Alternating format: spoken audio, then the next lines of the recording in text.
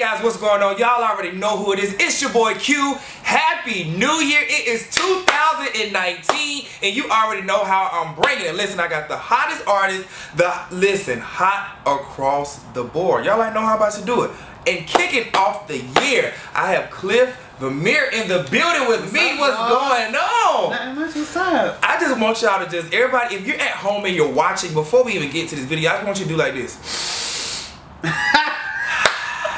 Cliff smells like a fucking bed of like strawberries and Skittles, a whole money bag. Cliff, welcome to Q in the Streets, man. How are you? Thank you for having me. I'm good. How are you? You are the hottest thing in Atlanta right now. Thank you. I mean, you had the people going crazy, tagging you left and right. Me being a personality wasn't even my platform. I'm getting tagged. I'm like, who is this? Who is this person? Cliff is a big deal right now. Okay, well listen, before we get into Cliff being the big deal, for people like myself who really don't know, well I know because I had to do my homework on the interview, but for those of people on my channel who are watching, let's get to the beginning of where you come from. Okay. And what made you want to start doing hair? Because I know you said you wanted to start doing hair when you were like 6, 7, and 8. Yeah. So, my name is Cliff, y'all. I'm from New Jersey, so I was born in New Jersey, and then I moved to Delaware.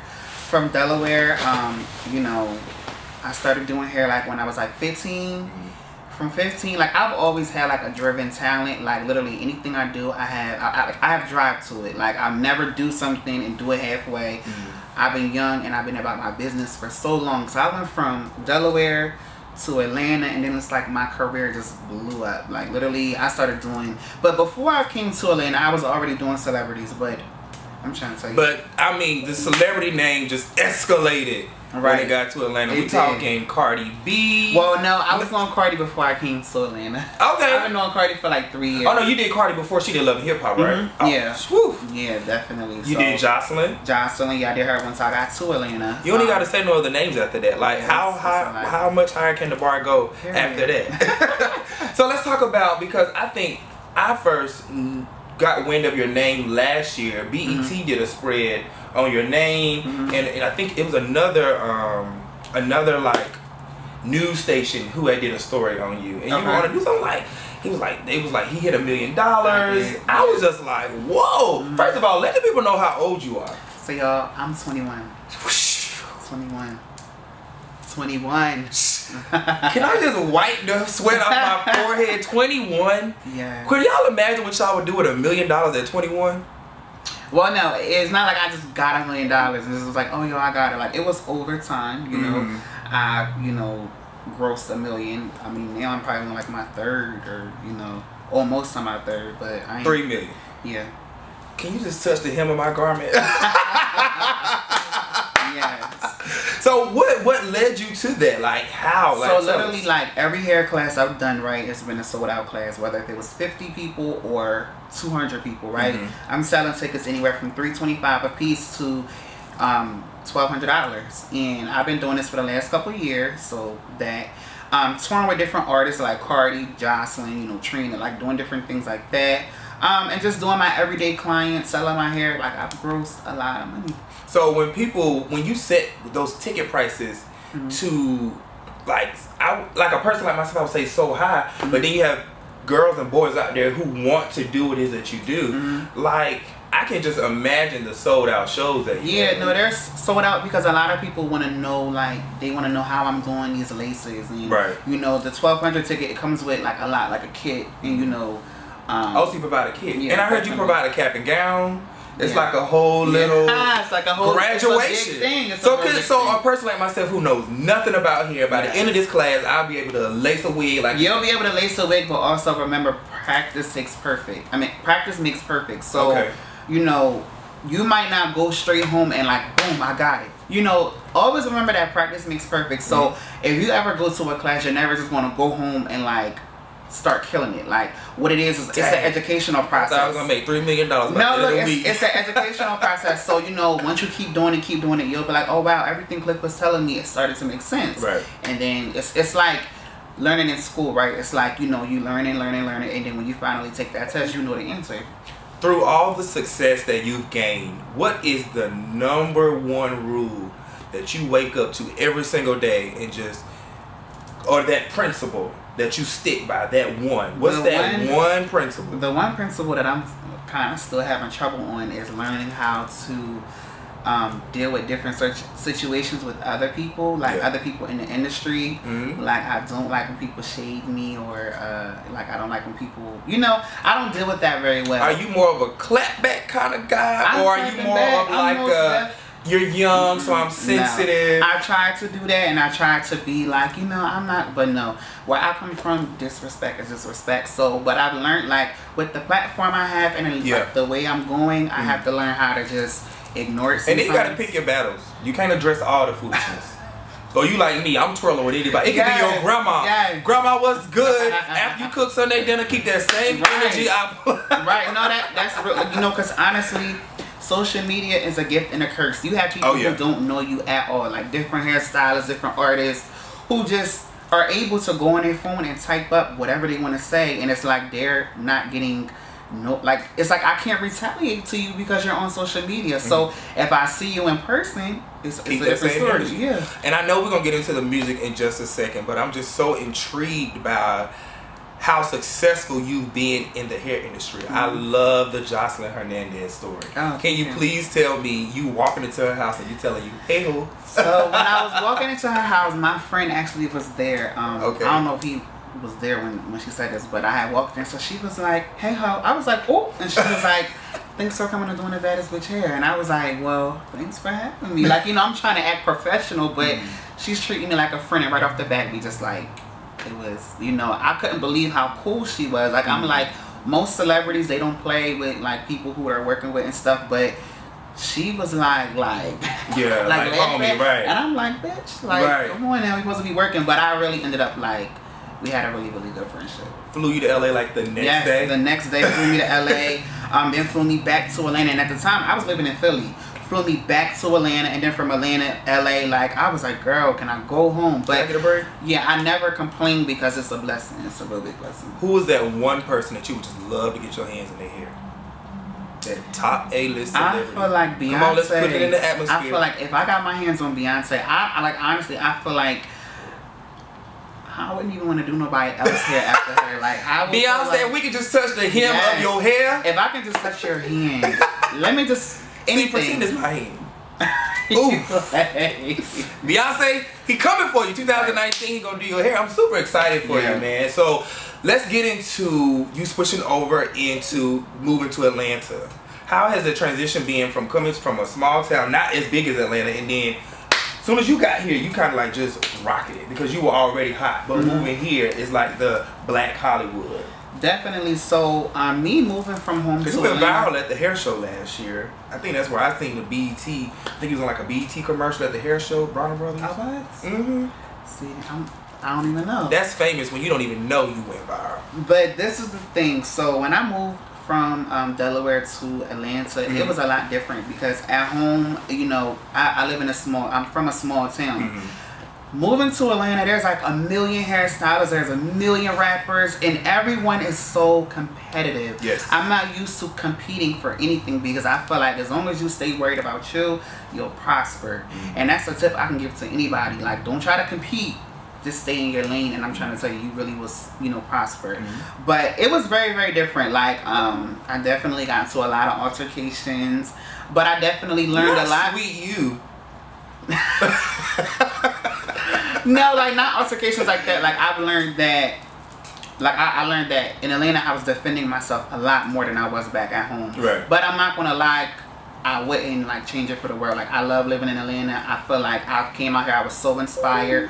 Coming out here, people having like the nice bodies and the perfect teeth and the nice hair, nice cars, big houses. It really motivated me to like go super hard. You know, because when I first moved out here, I didn't live in the best house because, you know, I'm new. Trying to grind, right? You just trying to definitely, it definitely. Now it's a whole mansion over there.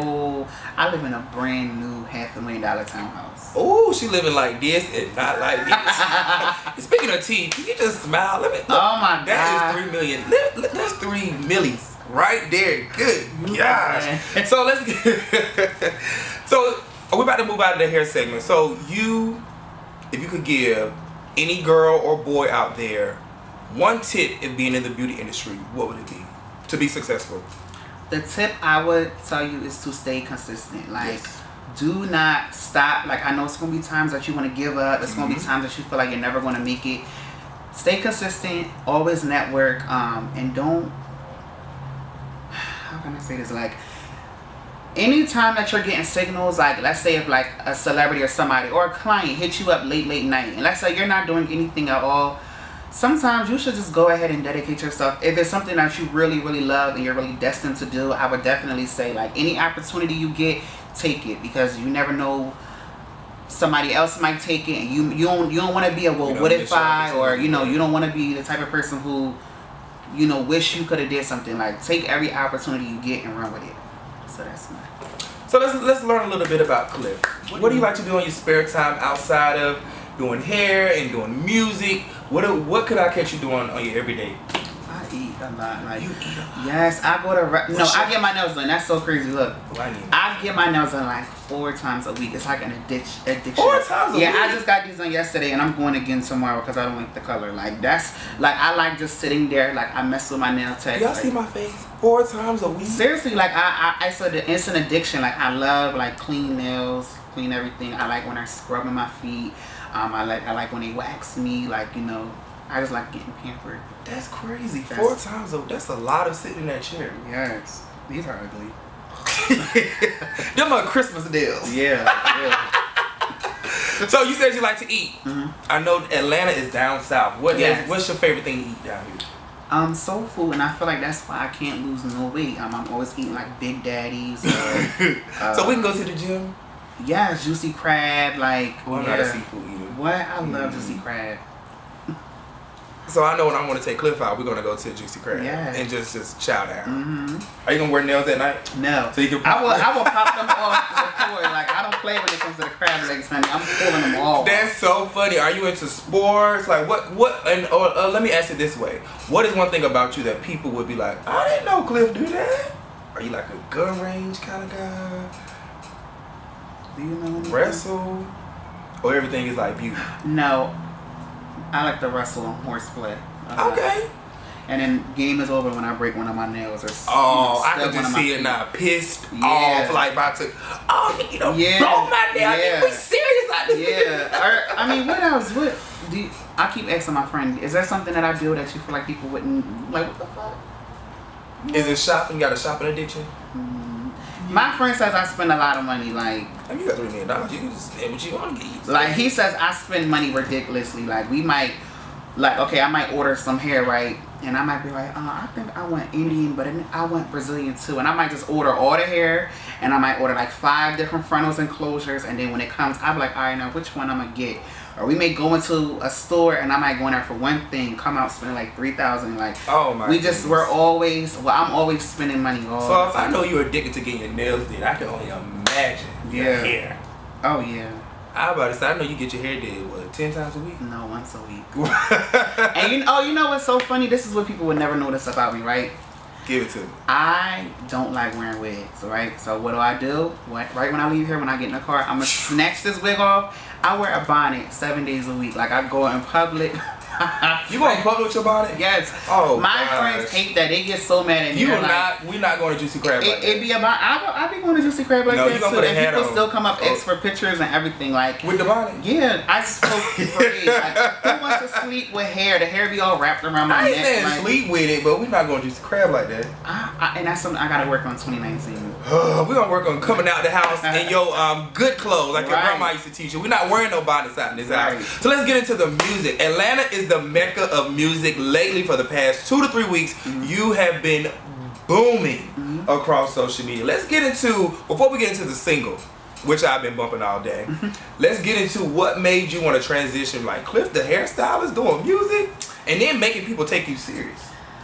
Well, what made me want to transform from being a hairstylist to doing rap, I felt like I've like overworked myself when it came to hair. Like, I felt like I literally took every opportunity. I've done every single thing that there was to do with hair, that I was like literally getting bored out of my mind. Like, I was tired of standing on my back. Like, you gotta remember, I've been doing this since I was in high school. Like, prom season, I would, be in a salon till 3, 4 in the morning and then wake up for school 7 a.m.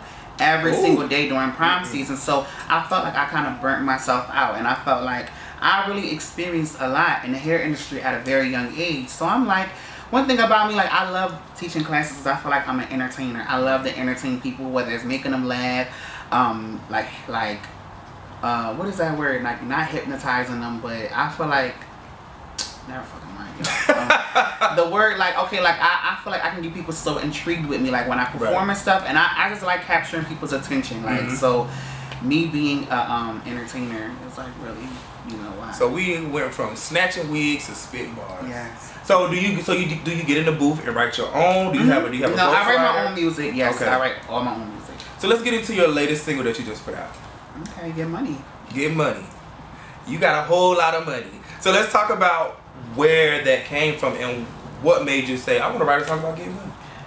Get Money was so crazy because what I did was, anytime I get a song, I listen to the beat first, right? And then I get the vibe.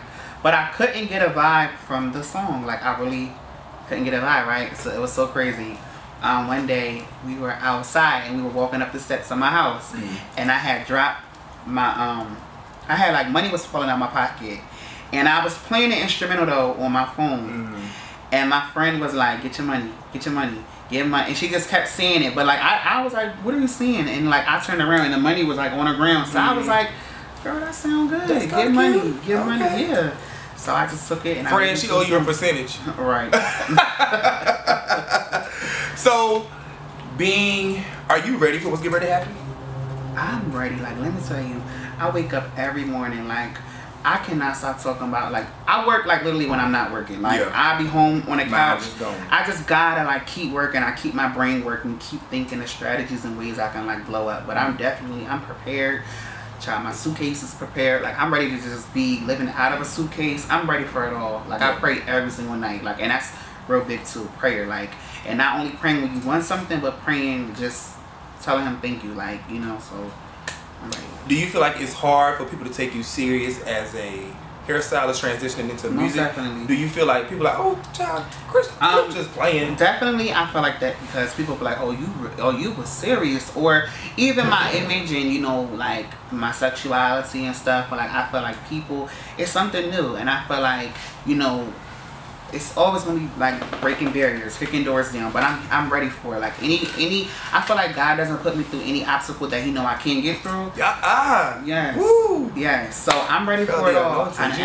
Yes. And I feel like I'm gonna get a lot of no's. I feel like I'm gonna get a lot of yeses. But I'm ready for it all. Like, I'm so prepared. Like, and I've been thinking about this stuff for a while. Well, one yes that I do thank you for saying yes to was coming and kicking with Q. Oh, no problem. Down at Q in the streets. Yes, I'm super excited for your success. Listen, I feel like we could sit here and talk all day, but you know that can't happen. Where can they find you on all your social medias, and where can they find Get Money? On all social medias, you can follow me at CliffVmir.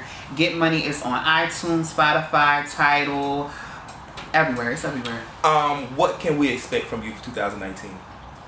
Well, I'm not supposed to be saying this, but I'll say it. So I'm getting exclusive. You're the first person to know this. So my publicist is going to kick my ass. I got my own digital show with BET that airs January 13th. And tomorrow we're doing a 15-second preview. And then on the 7th, we're doing a minute preview. So stay tuned for that. I just broke it here. Good stuff. Congratulations. Thank you. Super proud. Super proud of Cliff, guys. Listen, make sure you follow me on all of my social media sites at QuentinHarris21. Listen, all year we're bringing the hottest interviews, and it's about to get crazier than this. 2019 is about to be a phenomenal year. Don't let nobody tell you what you can't do. Continue to chase your dreams. Why? Because dreams are real. Look at me and look at Cliff. Y'all keep it locked. WTNT's Q in the Streets.